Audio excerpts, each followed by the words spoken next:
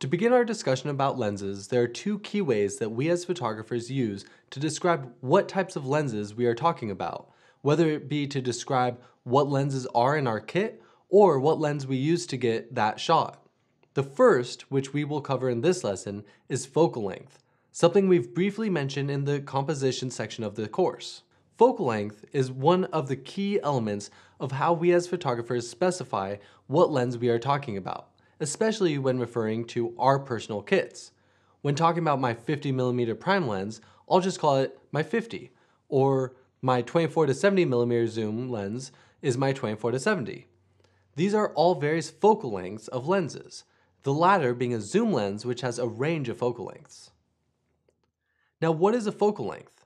What exactly is 50 millimeters? These numbers represent the measurement of the distance between where the light rays entering the lens converge to make a clear, sharp image from that point to the camera's sensor. I know this is a fairly complex idea to understand at first, and ultimately knowing the difference of how lenses affect our photography is more useful than understanding how these lenses work. But because we all want to become better photographers, let's try to understand what is actually going on here. Take your camera and point it at a subject. Everything you see through your viewfinder or on the screen is light entering your lens and hitting your camera's sensor. In this diagram, you can see the subject, those light rays entering through the lens and converging. From there, the light continues to the film or digital sensor inside your camera.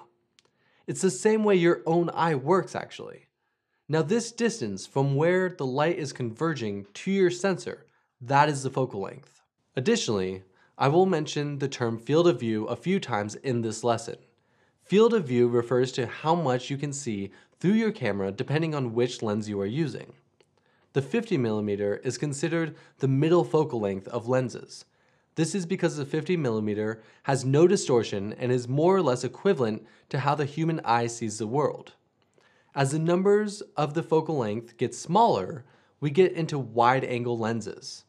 What this means is that a wide-angle lens field of view, or what you are able to see with them, becomes greater. So while a 50mm lens is able to see this much, a 35mm lens can see this much. Initially, the effect is minimal. 35mm doesn't look too different than that of a 50mm. You can see more, but there is no change to the image's overall look. Now, when we get down to 24mm and below, you can really start to see the difference in what wide-angle lenses do. As you can see here, the 24mm compared to the 50mm allows you to see much more from the same location. These lenses can start stretching the image, adding distortion sometimes because they're greatly expanding what you are able to see. Where wide-angle lenses start to get kind of funky, and in some ways pretty incredible, is when you get wider than 24mm. Here, you can see what a 50mm sees, and here you can see what a 15mm sees from the same spot. From the 50 to the 24mm, most lenses remain relatively sharp in image quality without getting crazy expensive, but when you start to get wider than 24mm, you will start to see distortion in the corners and edges. Things become sharper and prices increase for pro-level wide-angle lenses.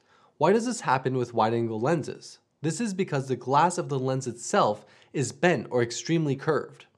You can see clearly on this lens how concave it is compared to that of a 50mm.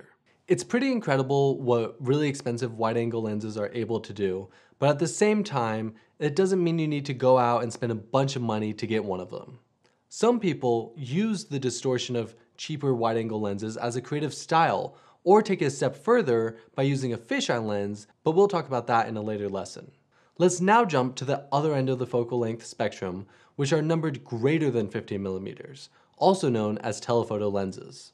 Where wide-angle lens reveals more of the world, increasing your field of view, telephoto lenses narrow your field of view, but allow you to see things farther away in greater detail.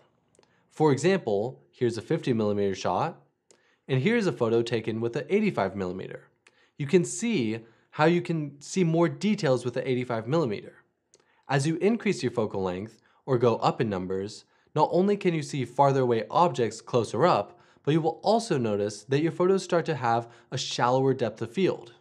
Where the wide-angle lenses enable you to capture many things in a single image, a telephoto lens will enable you to really focus in on a single subject.